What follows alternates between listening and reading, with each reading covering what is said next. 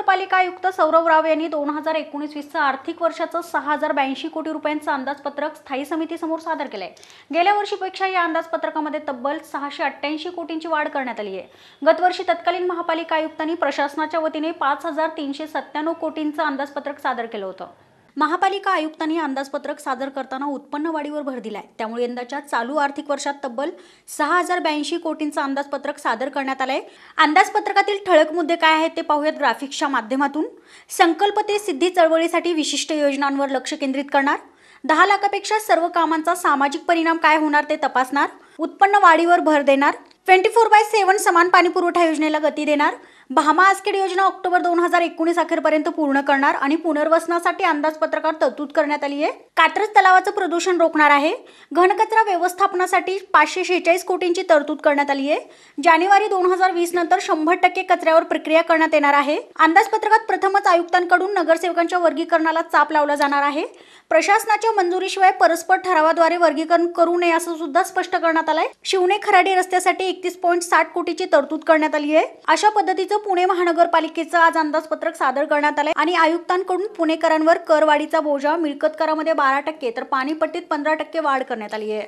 आम्ही जे बजेट मांडला आहे तो 6085 कोटी रुपयाचा आहे। 6085 कोटी रुपयाचा आहे आणि यामध्ये जमा बाजूमध्ये आपल्याला 6085 कोटी रुपये मिळणार आहे। यामध्ये मेजर जे सोर्सेस आहेत ते GST आहे, LBT आहे, प्रॉपर्टी टॅक्स, पाणीपट्टी, तसेच आपल्या डेव्हलपमेंट चार्जेस हे मेजर सोर्सेस राहणार आहेत। जे 6085 कोटीची आपण योजना जे खर्चची आखली आहे त्यामध्ये काही विशिष्ट सेक्टर्सवर आपण भर देत आहोत। यावर्षी पुणे सिटीला वाहतूक कोंडीपासून मुक्त करण्यासाठी आपला जे पब्लिक ट्रान्सपोर्ट आहे त्या सेक्टरवर विशेष भर देण्यात आलेला आहे। PMPMLला भक्कम करण्यासाठी विविध पाऊल आपण उचलत आहोत। HCMTR म्हणून आपली एक महत्त्वाकांक्षी योजना आहे, त्याच्यावर मोठ्या प्रमाणावर या वर्षभरात आपण काम करणार आहेत। पथ विभाग आणि तसेच प्रोजेक्ट डिपार्टमेंट यांच्या मदतीने जे विविध आधारभूत संरचना सिटी एरियामध्ये वाहतूक कोंडी कमी करण्यासाठी करणे अपेक्षित आहे ती सगळी आपण यावर्षी हाती घेणार आहे। वॉटर सप्लाय डिपार्टमेंट 24/7 स्कीमला गती देणे, जवळपास 500 कोटी रुपये 24/7 स्कीम अंतर्गत खर्च करणे, तसेच फिजिकल अचीवमेंटवर भर देणे तो आपण हाती घेत आहोत। त्याच्यानंतर ड्रेनेज आणि स्टॉर्म वॉटर ड्रेन या प्रकल्पावर आपल्याला मोठ्या प्रमाणावर आपण यावर्षी फोकस करणार आहे।